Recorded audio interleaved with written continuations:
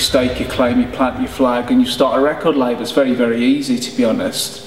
You know, I mean, literally all you have to do is print a couple of postcards and sort of send off a demo to be cut, and you're a record label. It's very, very easy, you know. And I think especially dance music of the early 90s really let you do that again. It was that really very free-spirited way of making DIY music in your bedroom and sort of selling it and producing it and getting heard by a greater audience. And that was the greatest thing, I think, since the punk, or whatever people call the post-punk era, that happened. Sort of, you know, you could sort of make music quite economically and get it heard.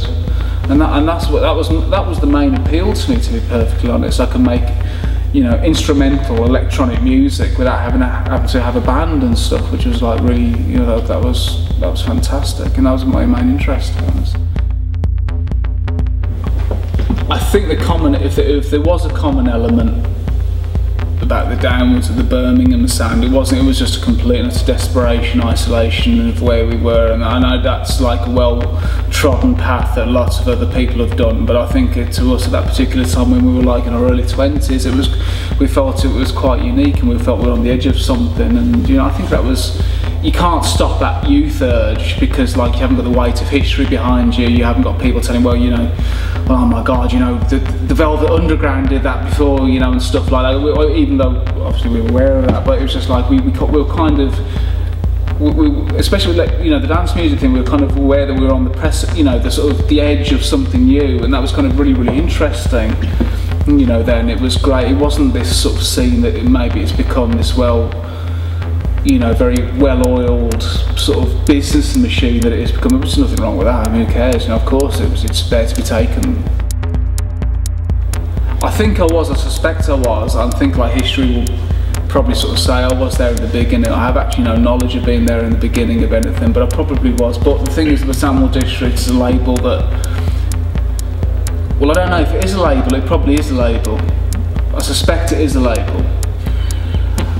I can't be sure. Other people are more sure than me of it being a label. It's, you know, but the thing is, all I can say is like it really took root and took sort of shape when David and Juan Mendes got involved with it and sort of developed it and really gave it its soul. And you know, especially Dave and Juan, you know, they sort of really had this urge to sort of create this sort of new thing and stuff. And I, like anything, I'll go along with it. I think, you know,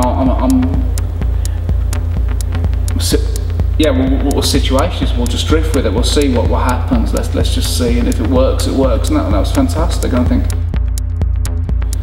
okay, I went to New York in that really classic summer of 1996, I mean, I'm not too sure anybody is alive or aware anymore of what was happening then, but like it was that whole sort of like happening of the Michael Alec and like the club, the sort of the downtown New York club kid scene, the murders, and our soundtrack provided the whole, what we were doing with Dave was provide this bizarre soundtrack. I met Dave and we were like, you know, first time ever I was alive on, you know, dance floors in New York, and they were playing our music that I recorded in the bedroom maybe like 6 months beforehand, in, you know, in Birmingham. It's this very bizarre, surreal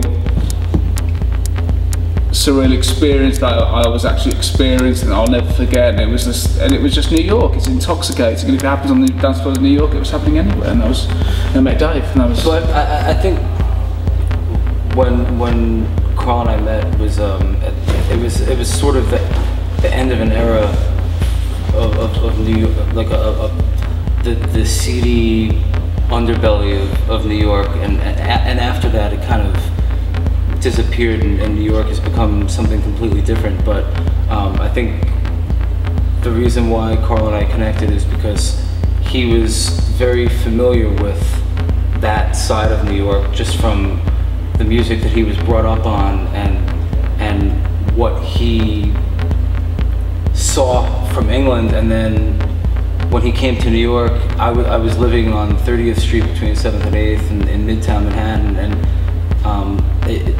New York at that point still, it was the very end of that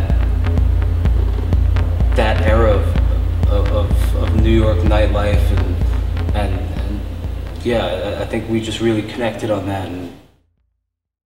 And it was like, you know, it was this really, really bizarre, very vivid experience that I had of New York at that particular. I feel massively privileged to be there. And Dave was pretty much the person who sort of who was my guide through that, you know, and it was fantastic. You know, we had, you know, you had the place at 30th Street, we had this fantastic view, the studio that we recorded. You know, we had, you know, there's various people coming. You know, Beltram would come in one day. You know, Damon Wild would come in the next day. It was all these people passing through. It was very sort of this sort of very, very sort of transient group of people who's keen, you know, sort of flowing through this place. That was, you know, it was fantastic. It was a great time, and that's how we very much connected, you know. And I think and I think we connected on, you know, this same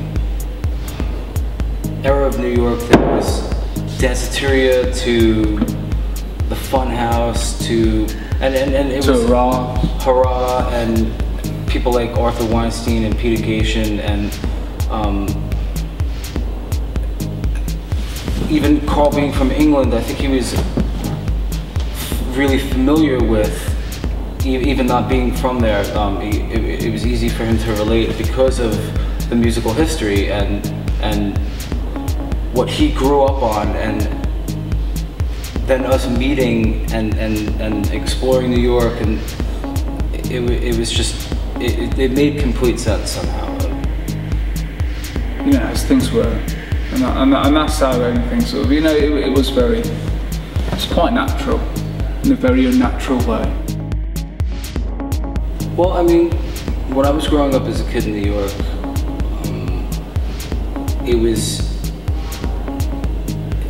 it seemed like it was easier to become in touch with electronic music because it was at that time, it was radio music. And I grew up in Brooklyn across the street from like a membership swimming pool that on Saturday nights they had dance parties, and you could hear a mix of everything from Soft Cell and the Human League to Arthur Baker and Africa Bambaataa and Kraftwerk, and you know, even cars driving by on the street, you'd hear Divine. You know, it's like and it's something that you can't really experience in New York through the radio and through popular culture anymore. So I was lucky enough to be brought up during an era where electronic music and dance music was radio music. I don't know, I think we've developed a pretty unique way of performing. I don't think there's anyone that performs the same way we do, and it's a hybrid of it has a very vinyl feel to it, but it's all played digitally.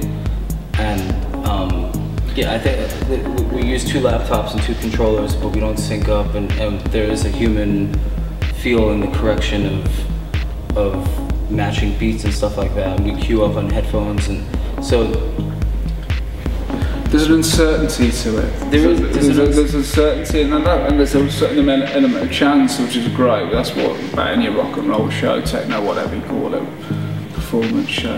Yeah, I mean, there's always this debate of digital versus vinyl, and Sandwell District is a very vinyl collectors, vinyl driven type of label, but we don't play vinyl.